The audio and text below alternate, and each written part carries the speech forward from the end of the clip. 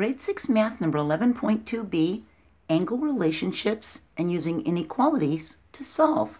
It's going to be part 2 to 11.2a. So we said in the previous video, adjacent angles have a common vertex and a common ray. Adjacent means adjoining or neighboring. So angles 1 and 2 are adjacent, and 2 and 3 are adjacent, and 3 and 4 are adjacent, and 4 and 1 are adjacent. And you can see the common ray that is in between the adjacent angles, see? For 2 and 3, here's the common ray. For 3 and 4, here's the common ray, see? Vertical angles are formed opposite each other. So 2 and 4 are vertical, and 3 and 1 are vertical angles. And we talked about how congruent means that they have the same measure. They're equal in measure, okay?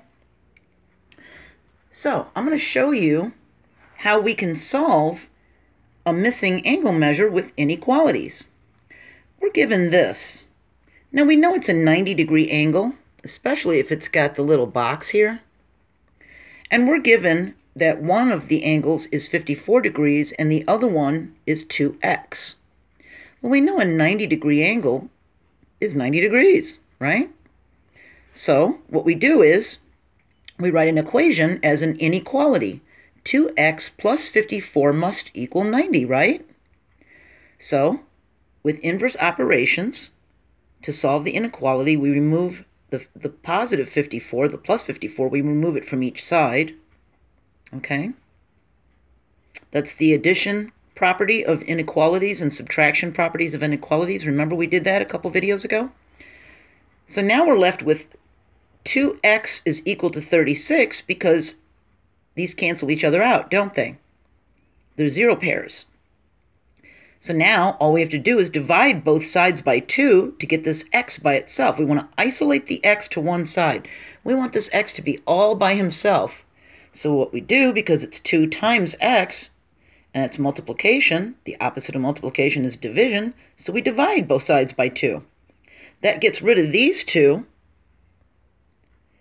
and 36 divided by 2 is 18, so we know x must equal 18. 2 times 18 plus the 54 is the 90.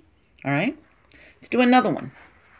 We've got 42 plus n minus 4 equals 90 because we've got another 90-degree angle. Okay, let's draw our box so we know it's 90 degrees.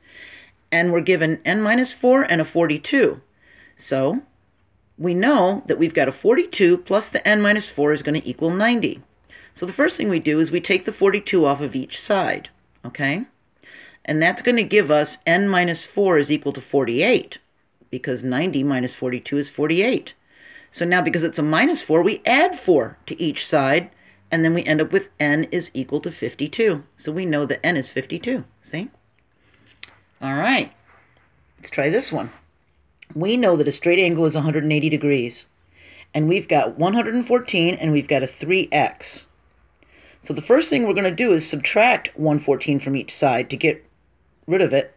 We're trying to get the x by itself. We're trying to isolate that x.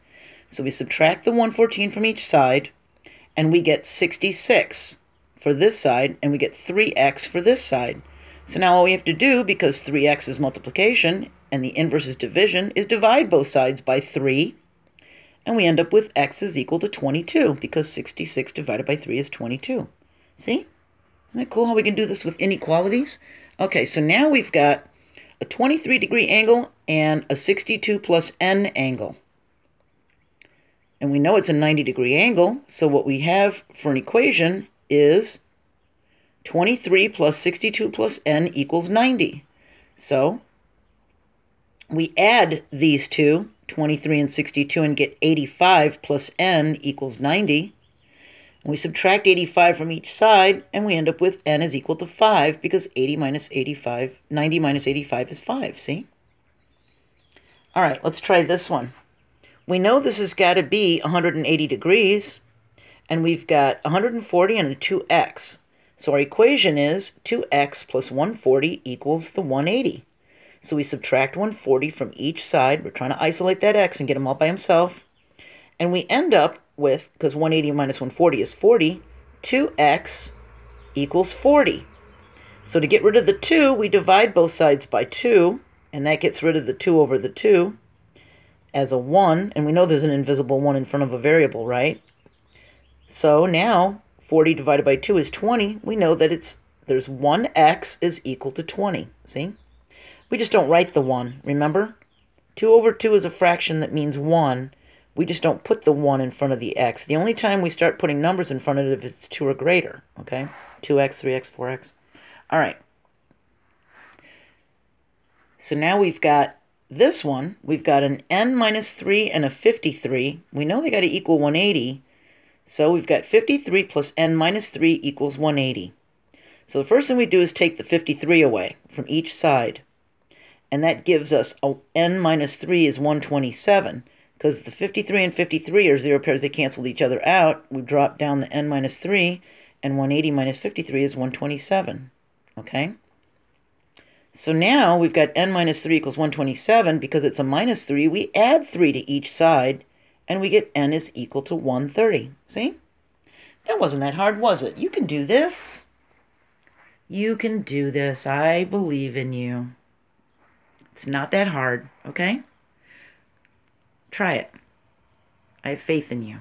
All right? I'll see you next video. Bye.